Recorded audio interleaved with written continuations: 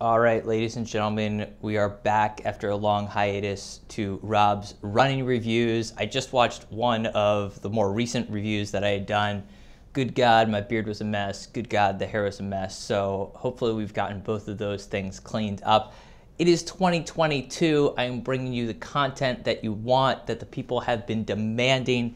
It feels good to be back in your graces and good to be able to talk about some music again. I gotta say, I kind of miss doing this. I've been meaning to do this for a while, but let's jump into it. So the first album I'm going to review is probably a classic for a lot of people, Hootie and the Blowfish's debut album, Cracked Rear View.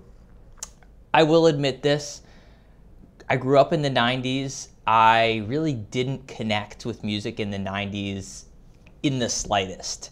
I wasn't into music. My parents weren't really into music. I always felt like a little bit of an outsider growing up when people were talking about what was cool music. And so I actually kind of have an aversion to it.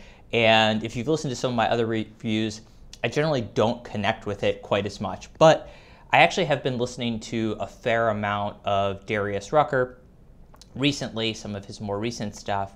And I said, you know what? I need to actually go back and listen to some Hootie and the Blowfish, see where it started, and see what all the hype was about. Because, as you guys know, Hootie and the Blowfish obviously was a huge act, particularly in the 90s. So I started with their debut album, Cracked Rear View, and the headline is, wow.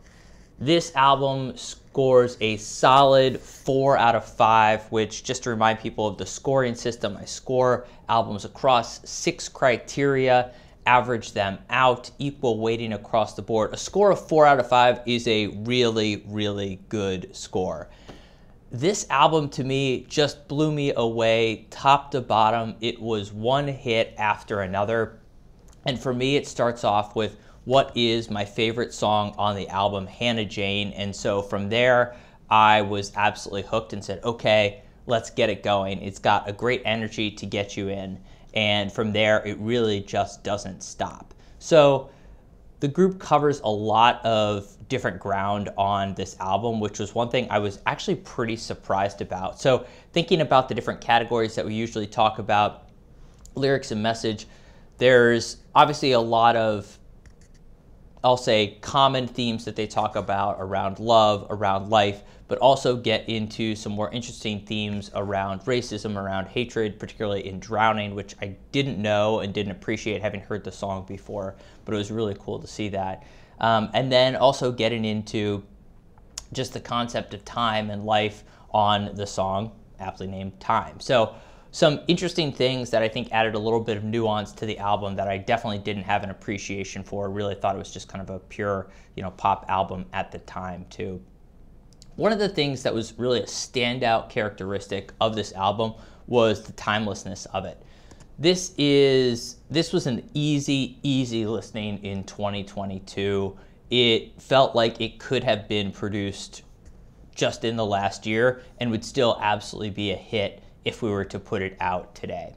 So maybe the part of that is because Post Malone just recently did a cover of one of the songs on the album, so it's just kind of in the mindset a little bit right now. But regardless, really cool to see that and feel like this is an album that's going to continue to have some real playability 20 years, 30 years in the future.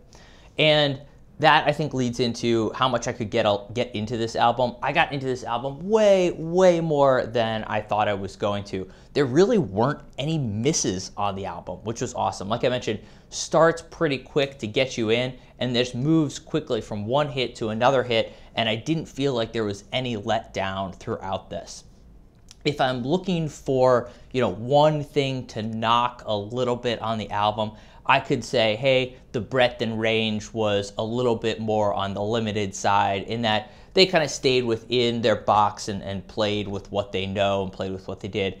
That said, they played within that space really effectively, so I don't want to knock them too much for it. So all in all, a 4 out of 5. Loved the album, really surprised me, and felt good to get back into it with that one. So as always, feel free to leave some feedback. Hit me up if there are certain albums that you want to see or hear from me. Thanks, guys.